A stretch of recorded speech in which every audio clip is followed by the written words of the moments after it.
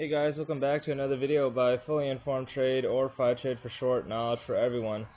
My name is Alex Cho, and today I'm going to be talking about the S&P 500. And right now the markets are declining a little bit. It did get a bit of a bounce in the beginning of the session. It declined by around 3 candlesticks. We're getting another 10-minute candlestick on the positive side. It hits that 20-day moving, well, not even the 20-day, just the open, or no, not the open, the previous, yeah, pretty much the open. And right now, it's continuing to pull back again.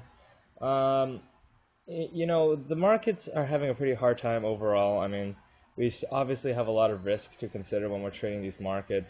A lot of European risk, inflation risk, deflation risk. People really don't know what to expect from the markets. We're not really sure what the message is coming out of the Federal Reserve at this point. Um, so we're dealing with a lot of uncertainty. So as long as Greece defaults on their loans, or if they eject themselves out of the euro, we're wondering if other countries will get kicked out of the euro too. The issue is that Germany isn't being very practical with their policies right now, and we're anticipating a huge deflationary mess coming out of Europe.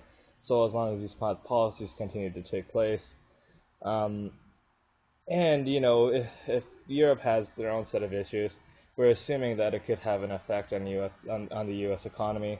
And plus, we already saw our U.S. unemployment rate miss expectations by a huge percentage, by a huge margin. So, um, at this point, you'd be better off looking for companies that are, again, safe, quality, stuff like Walmart, because you're not going to make any money, and in fact, you're going to actually lose a lot of money trying to buy into the more speculative names like AMD, um, I guess Nordstrom, uh, Kodak. Well, Kodak's already bankrupt. Uh, Apple, Research in Motion. Basically, companies that are very speculative in nature. You really want to avoid those. You want to stay with those quality stocks. You want to stay with those utility companies. And I would cut out as much volatility, as much beta from your portfolio as possible if you have to be long. And if you're looking for short opportunities, look for the weakest companies possible. Sears Holding, Sprint, um, anything that's really weak. Just look for those, ride those to the ground, and buy those really high quality names just to protect your portfolio. That does it for me for today, guys.